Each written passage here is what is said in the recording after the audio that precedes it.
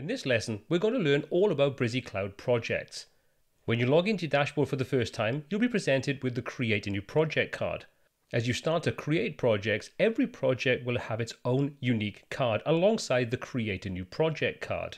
When you're ready to create a project, simply click on the plus with Create a New Project, and this will display all of the kinds of projects you can create inside Brizy Cloud.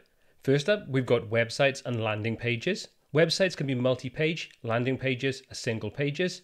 You can create pop-ups and alerts and then use these on external websites. And finally, we can create stories or mini sites or landing pages.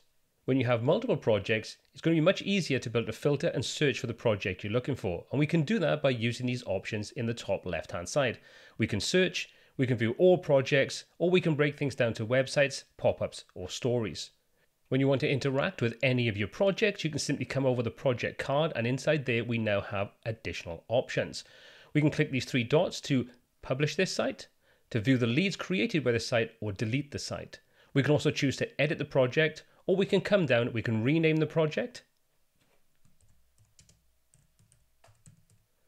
We can also choose to publish the project, or we can preview the project in our browser.